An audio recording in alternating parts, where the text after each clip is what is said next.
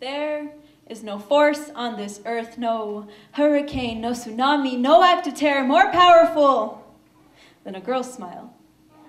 This is science. There is no battle, no war, no broken heart that cannot be mended by the curling of lips of a pretty girl. And I'm not talking some forced smile on Instagram. I'm talking waiting 15 minutes in line at the grocery store, dead tired, in the worst possible mood when suddenly the girl in front of you turns around, makes eye contact, and smiles.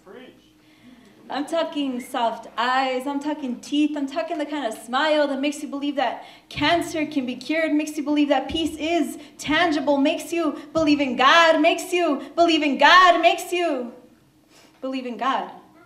Faith and religion have always told me that home is between mother and father, that love is between man and woman, but man, that woman. I want to make her smile some more. I want to take her home and make her laugh, cook her favorite meals, hold her hand, take her out on walks, anything so I can see that smile. I know you don't exactly approve, God, but I want you to look at that girl's smile and tell me what I'm feeling isn't real. I want you to tell me that her smile isn't the purest form of art you've ever seen. When I see that smile, I'm taken back, and I find it nearly impossible to believe that it is merely a product of nature, and it makes me wonder whether you do exist. I'm sorry I haven't been to church in a while. I'm sorry that all of those Sunday school teachings of family never really got through to me. I'm sorry that at this very moment I like to tell myself that I don't believe in you. Understand that days when believer feels like cold church pews and disapproval atheist feels a little more like home.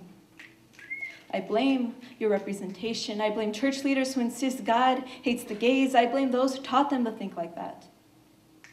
But I'm not here to play the blame game. I can own up to my own mistakes. So the first step in doing so is to recognize your faults. And God, she is not a fault.